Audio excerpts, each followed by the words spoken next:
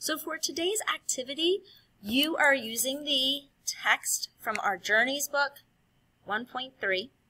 It is called Seasons, and it starts on page 81.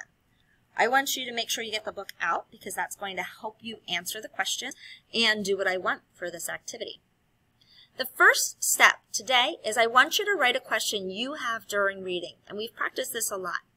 Remember that you are using the question words who, what, when, where, why, or how to start your sentence. Think about what would be a good question. It has to deal with the seasons and what you read. If you don't remember what you read, go to the previous video and watch the read aloud.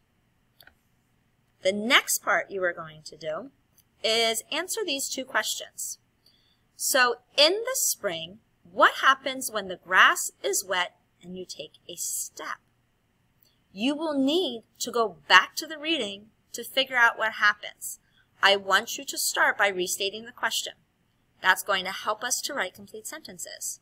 So by restating the question, I would say, when the grass is wet and you take a step, and then tell me what happens.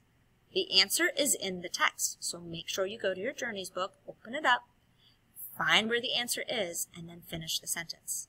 Don't forget, start with a capital, end with a period. The second question is, when summer ends, what do the children in the text do? So again, you're going to restate the question. When summer ends, the children in the text, what? Finish that sentence. Start with a capital, end with an end mark. And that's it for today.